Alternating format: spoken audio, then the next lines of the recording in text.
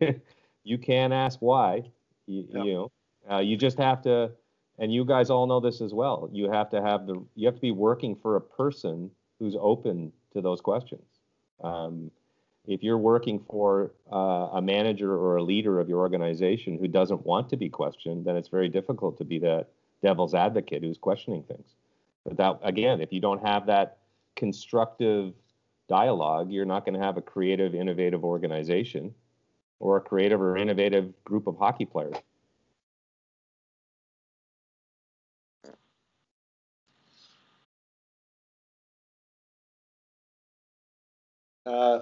Yeah, it's a great topic.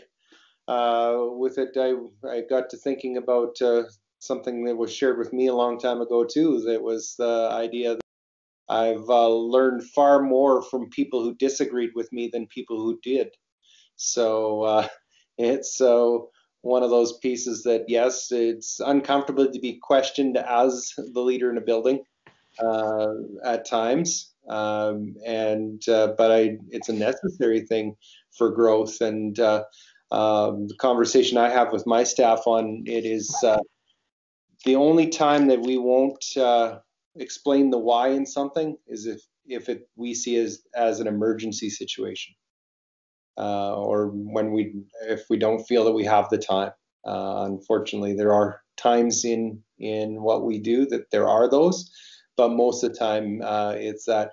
The other thing that falls into, I find, and it's Chip and Dan Heath's Made to Stick book. I read it a few years ago, that they call it the curse of knowledge, and that we as leaders, as coaches, as teachers, as whatever, will be thinking about something for far longer than those we expect to come to the same conclusion as we do.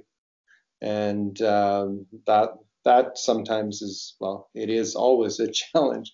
And then I think that many of us have also faced it, where you are not at necessarily the top of the structure. So the managing upwards piece that falls into this as well.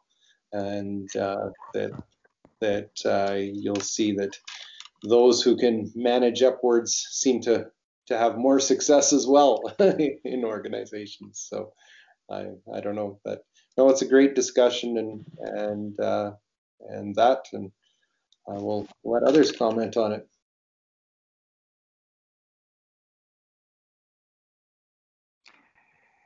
It's always great to have the people that work for you or with you to feel comfortable enough to disagree with you, because that's free consultative advice. Sometimes we go to pay for that kind of advice from people, and we don't get nearly as good of advice because they don't know the structure and the organization you're working within as well as you do, and those people that work with you do.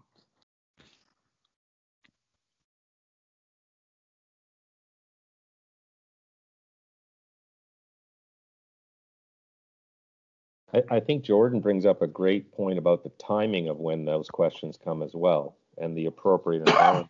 I know we're all coaches. If you're making a line matching decision on the bench, two centers out for a draw in your zone, or trying to get the right defense pairing out for a certain situation, you don't want to have your players on the bench asking you why you're doing that.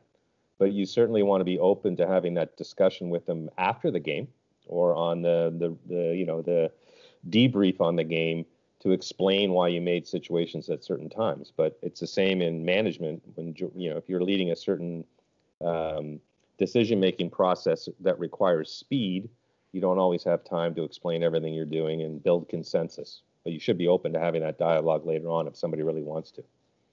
Just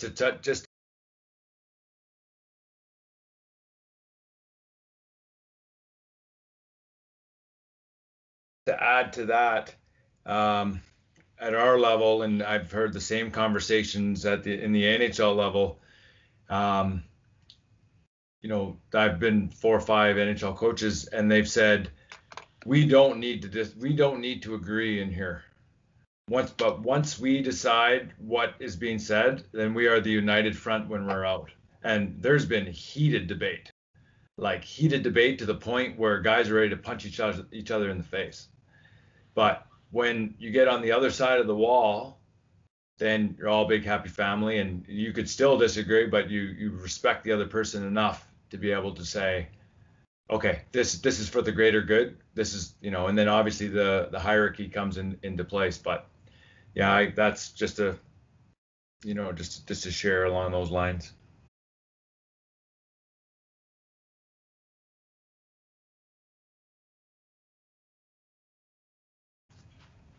And I would say that's getting back to the leadership thing too. That's why it's obviously important to have real good leaders, because the same dynamic happens with the whole group, right? Once you decide on whatever it is, a tactic, a strategy, match, a lineup designation, like you need to have those voices inside the room saying, hey, the coaches decided on this. We got to jump on board and just do our jobs.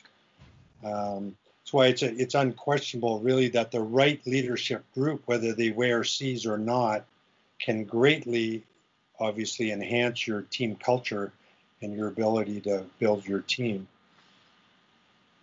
I can't agree with that more. It's hard to do sometimes.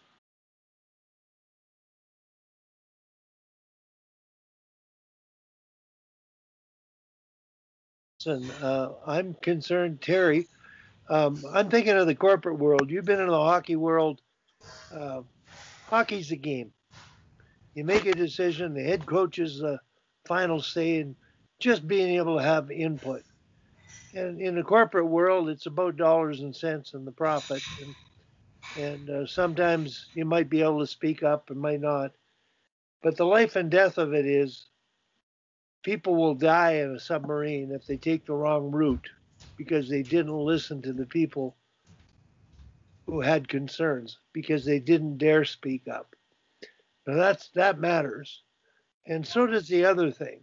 When you work, you want to be happy wherever you are in the hierarchy of employment, as an assistant coach or a teacher or a vice principal or a principal. And I'm just curious about Terry and his experience in the business world, about the ability to feel a valued part and express yourself to the point where you understand the decision makers are going to do what they will decide, but hearing you out means a lot to you or me in particular. And then I'll go with the flow. I'll have that. Totally agree. The authority is going to make the decision, but not without thinking of all the other things. So TJ, any thoughts? Well, to start with, I found the corporate world, if you will, is identical to the hockey world, to the sport world. I'm the last 10 years I worked for an exceptionally flat organization where there's seven of us that have an equal vote on everything, and it's really a show of hands on who wants to go in what direction. Pretty empowering, and everybody, if a decision goes against your vote, that's okay. You had your chance, you had your say, and everybody has the ability to speak up. I've also worked in the great big companies in different groups, and I've seen the polar opposite, where there's no communication. And I think it's important that it doesn't have to go your way, but as long as you feel that your voice has been heard, that makes the biggest difference. You can still function and still feel like you're contributing if you've been able to voice your concerns or your opinion, and those opinions are recognized, even though the final decision for a different reason might go against you. But I've been in those areas where your input isn't wanted, appreciated, or listened to, and those are organizations or groups that end up ultimately falling apart and don't have much success.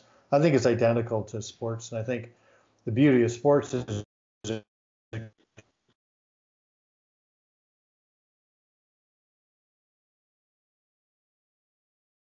Curious, Dominic, this is when you've been you're an assistant coach and you have a degree of communication that you're quite happy with now.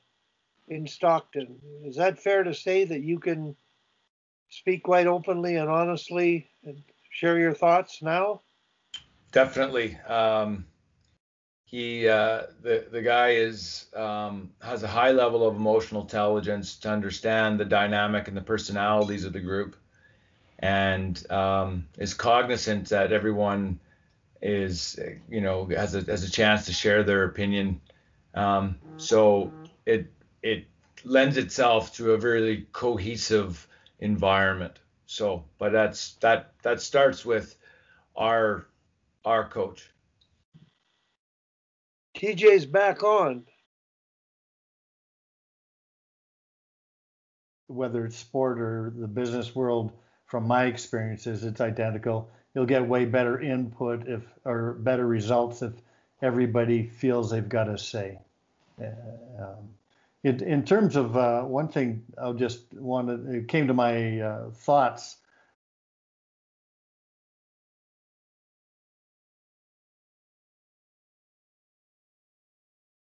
When Dave was talking about timing of of captains, I had the AAA female team that I coached about 3 years ago, and it was quite an interesting dynamic because we brought in 3 new players that were clearly, without doubt, going to be our best 3 leaders on the team, but they're all brand new to the team, and the dynamics. I ended up waiting till the first week of December to officially name them. And we went through the process, got everybody's input late November. In my gut, I knew who the 3 were going to be right off the bat. But because of all the dynamics of 3 new kids into the team, disrupting the culture and all that stuff, I hung on as long as I thought I could before I then put the vote out, got their input, and didn't say you guys get to vote 100% here, just that we wanted your players' input in the decision. But it was pretty, it was interesting dynamics, and I don't know if anybody else has delayed naming of captains. I had teams prior to that where we had no captains, midget age girls, but this team we wanted to go with captains. And it was quite a process, and still, even in early December, caused quite a ruckus as to who they were picking. And we did, and I don't know if this is right to this day, we did pick a 4th captain who we knew was going to be a bad choice because all the kids were with the team the year before had shown no leadership or care for teammates whatsoever. But we did pick that token 4th captain to try to bridge the cultural gap within the dressing room. Interesting dynamics. I don't know if anybody's has lived through stuff like that, but it was the most interesting year I've had around captaincies. How were the last 3 months? Tim,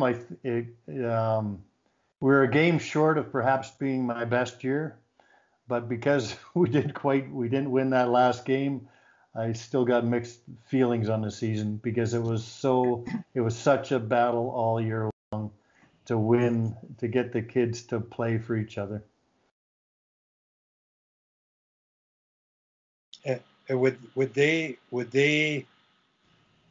have any recognition of that they sort of eventually did come together as a group, and would they be able to say, you know what, we didn't win that last game, but we really made strides as a group? Would they have had any recognition of that? Oh, I think there's no doubt. There's no doubt that as a group, the team felt like it came a long, long ways. Part of it, but I think as I feel, you go, man, it was so hard, and they were at each other. Got better and better month to month, but it was a load. So it was not my favorite season, although it was within. If we had carried it on a little bit, if we'd got to the Nationals, it would have. I think it clearly would have been the best, the hardest work that I would have had to go on through as a coach to get those results. Didn't quite get there, and then you go, man, that was a tough group to work with. They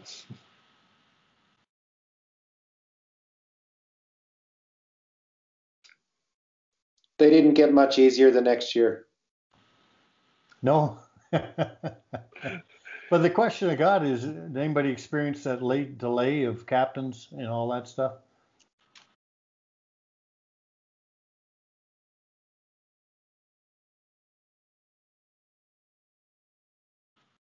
I've done later captains, and it's been fine. I chuckle a little bit because I've had varied levels of success at junior, and the teams that I found the most challenging, similar to you, Terry, are the ones who did the best. The ones who, again, maybe it's just the girls, the ones who were kind of easier to deal with, maybe didn't have as many issues, maybe didn't achieve the same level of success. So maybe that's maybe a necessary, I'm not sure, in order to get where you need to go in terms of performance on the girls' side, versus everyone being warm and fuzzy. But I've delayed it as late as, well, last year I would have delayed it till November. And like I said, it had very little change on the overall team dynamic. It only had a change on the kids who got named as letters, and they got worse in terms of individual performance. But that would have been late November last year that we would have named our season A's. Interesting. Kim, you made mention of that earlier, how their performance fell off, and it certainly struck me as in pro hockey when you'll often see players that finally get that big contract, and the next year it just kind of falls apart on them. And I think a lot of times when I hear that, I think often those players that are, because now they're paid 3 times as much, they feel that they got to deliver 3 times as much, and they put more pressure on themselves to be a better player, and maybe in a role that they're not really geared for. You know, all of a sudden they're not going to score 3 times as many points. And they were put, you know, they were rewarded for playing maybe just a muck it up tough game, but when they were given a bigger contract or put in a position maybe of more prestige, if you will. No, I'm not sure if that's the right word, but you'll often find players try to do more and maybe play better in areas that they weren't so good in, that ultimately takes away from their own game.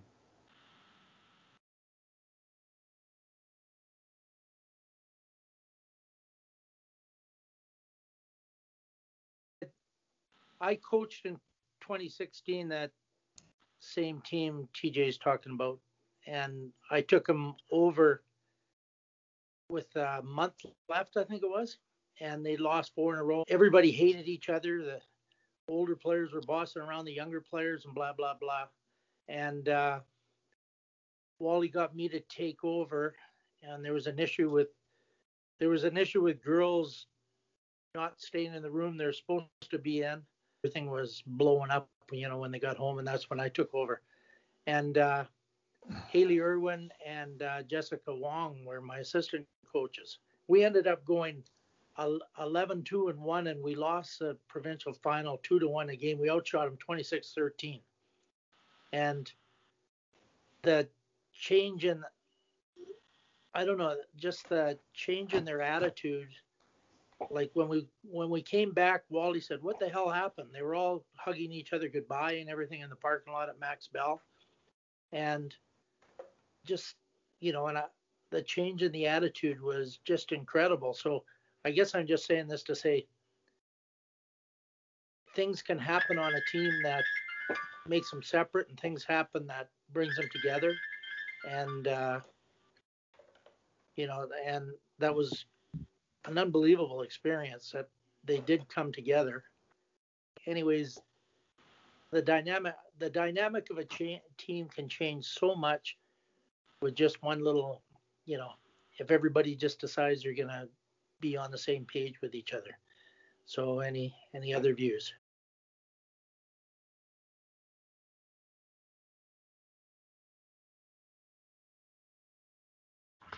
The problem isn't the kids. The problem is the adult leaders on boards and the parents influencing them to create the entitlement and the lack of the team understanding and leadership that sports should teach you.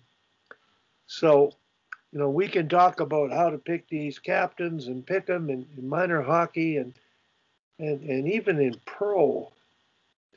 And every organization has a structure. How flat is it? How communicative is it? Is really going to be critical to your ability to work together as a group of coaches and the players to work together as a team to succeed. And it isn't life and death for us, but it really makes a big difference. And so the leadership component, it gets back to that: know what you're there for, know what you're trying to do, and that's where it really does start at the top, but it has to be implemented at the bottom. And Alan is doing that with his one team or teams that kids in their program participate in, because they establish how they're doing, why they're doing what they're doing, and how they're going to do it. It's very clear. And the unfortunate thing is, in the system, it doesn't matter if you coach a college team, those kids come up, there are problems, and we take them to it's the kids, but it starts as they grow up and learn. And I think we've got to really do a better job with our young people and look after them better, respect them more, and educate coaches of young coaches to appreciate how significant a role they play in, not in the X's and O's, but in the influence they'll have on those kids for their lifetime. So I'm done preaching there now. So, Wally, thank you guys so much for today. I've learned, I had a great learning experience, and we're so privileged to belong to a group like this. I have to